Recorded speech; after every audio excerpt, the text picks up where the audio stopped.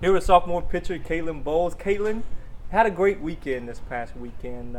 You had your first complete game career win. You went all 7 against Florida International in a 4-2 win. Start me off with that one, and what was really working for you? It was a crazy game.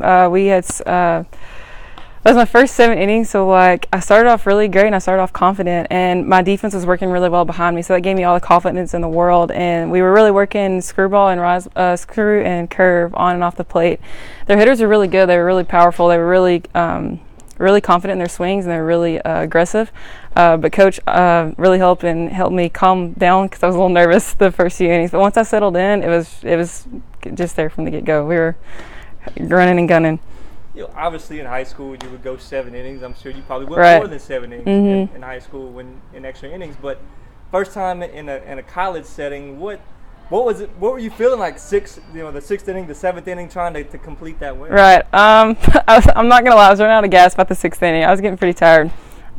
Hitters in college are just so much better than high school. So it's like every single batter you have to be singled in, every single pitch, and be focused. So it takes a lot more mental and also a lot more physical.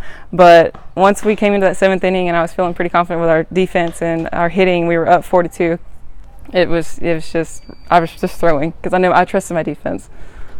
And then you're talking about good college hitters. You faced the #1 team in the nation, the Florida Gators. Yeah. You only allowed 3 runs through the first 5 innings, and it was a tie ball game, 3-3 in the 5th inning. What was that like, and how much confidence do you get from the entire weekend like that? Going up against the #1 team in the nation is pretty rattling. I know we put them on a pedestal, but they're just players just like us, but they're also really good players. But that doesn't mean that our team isn't either. I was nervous, I'm not going to lie, but after that first inning, once I got that first inning out, and it was just like they're just other hitters just like other ones, so you just got to attack them just like I would normally. And then when we scored our 3 runs in the fourth inning, I think is what it was, that was just like, oh my gosh, here we are holding the #1 team in the nation. It was an awesome feeling. It's like one of those you just have to be in the game to know what it feels like, but that has given me a lot of confidence. So it was my first complete career game. But I think it also gave this team a whole lot of confidence because it actually showed us to what level we can play. And it's just now we expect just that much more out of ourselves. You got ULM on Wednesday. Of course, go to Chattanooga this weekend. You'll see other top teams like an Oklahoma and LSU. Baylor comes to your house, still in the top 25. What do you as a player, what do you take from this past weekend? How do you use those experiences against other top teams? These past experiences, it's not just the big teams, but just every team in general.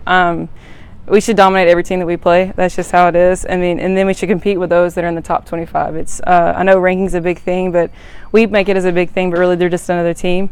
But I think from this weekend, everybody on this team has gained confidence in ourselves and our team and those around us and just what we can do and what level we can compete to.